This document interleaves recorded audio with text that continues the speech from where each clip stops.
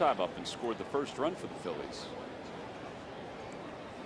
And he rips one toward the alley in right center field. Pence got a good jump. That one's rolling to the fence, and that should score Pence, sore knee and all. It's going to be an RBI double for Gload, his second two-base hit of the night. It's 3-0 Phillies.